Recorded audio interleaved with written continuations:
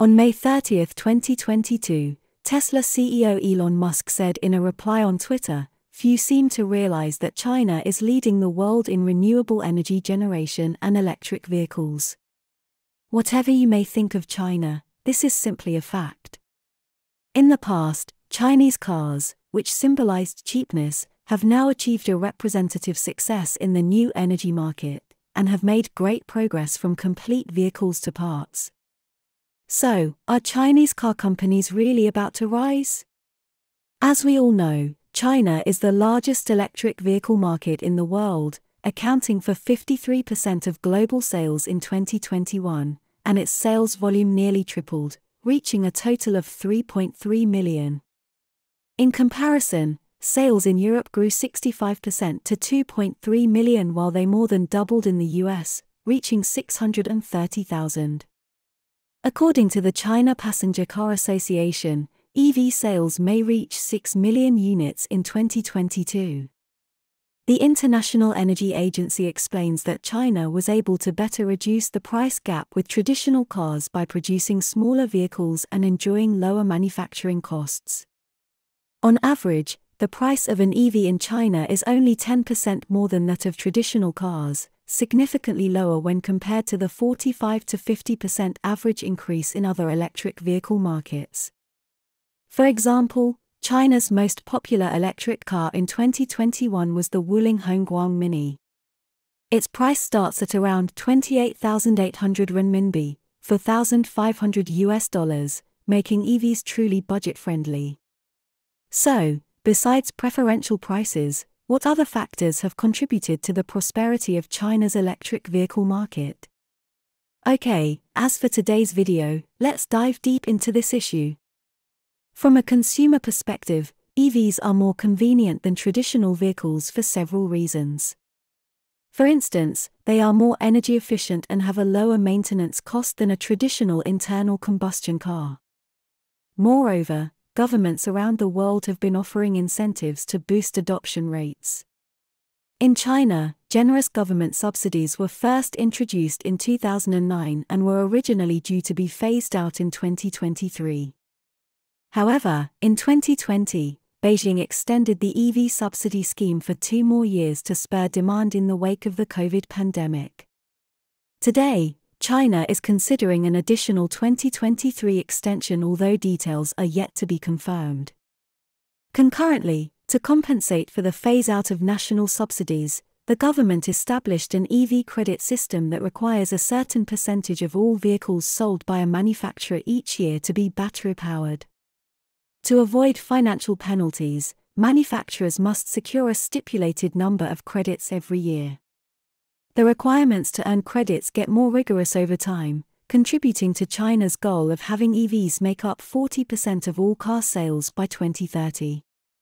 Many Chinese provincial and local governments have implemented policies to stimulate the development of the domestic EV market. In 2017, China introduced green energy license plates for alternative vehicles nationwide, which are not subject to the license rationing system and can be obtained more quickly and at a significantly lower cost. For conventional vehicle owners, obtaining a license plate in China's Tier 1 cities is incredibly arduous. Beijing has implemented a license plate lottery to tackle congestion and asphyxiating pollution. In 2018, the odds of winning the bi-monthly draw were as low as 1 in 2031. Unlike the Chinese capital, Shanghai uses an auction-style system in which people bid for plates.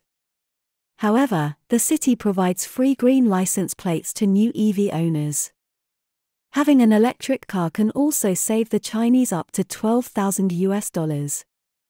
This preferential policy began in 2014 and is expected to continue until 2023. What has prompted the Chinese government's vigorous support for electric vehicles?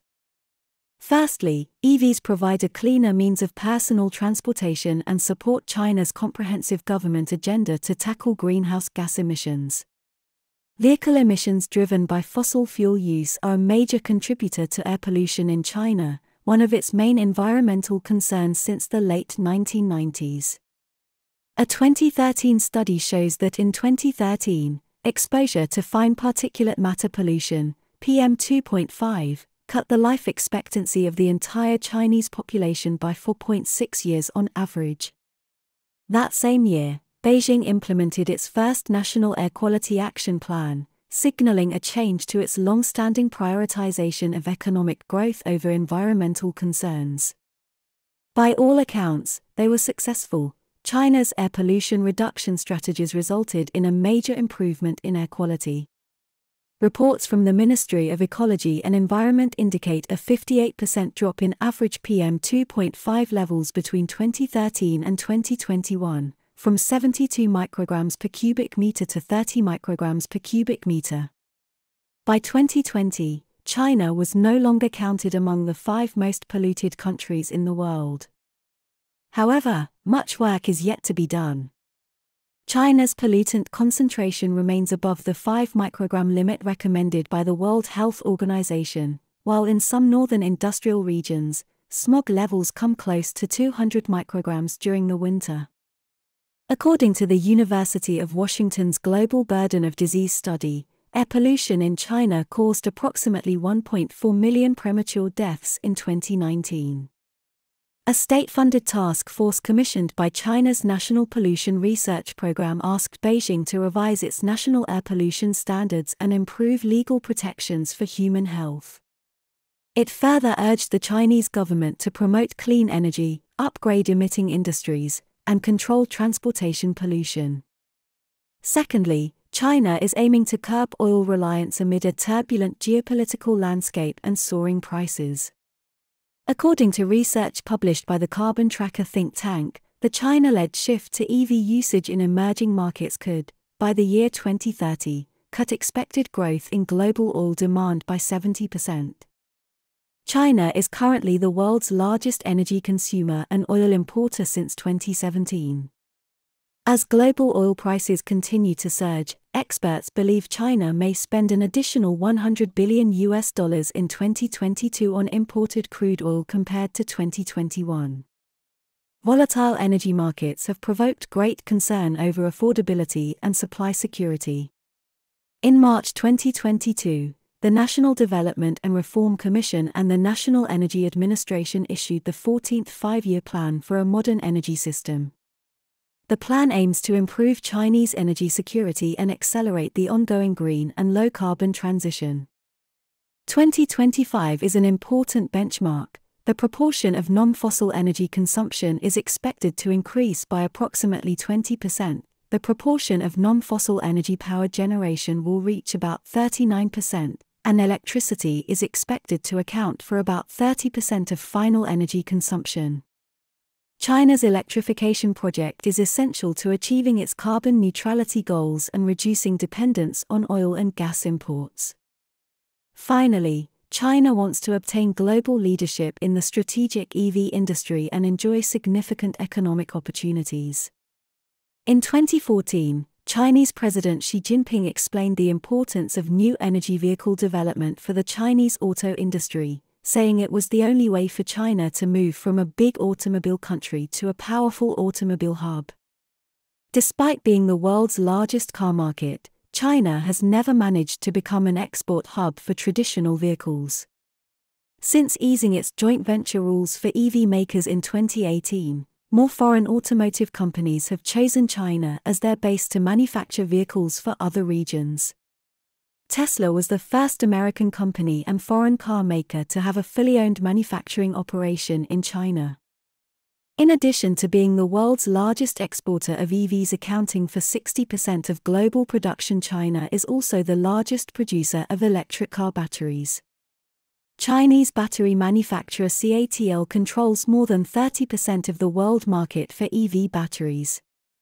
Government investment has also flown into consumer infrastructure for EVs. Today, the majority of China's charging points are located in developed coastal areas. By 2025, China will significantly increase the breadth of its charging infrastructure to meet the needs of more than 20 million cars, including in rural areas. In a nutshell, electric vehicles will shape the future of transportation, and China is at the forefront of this revolution.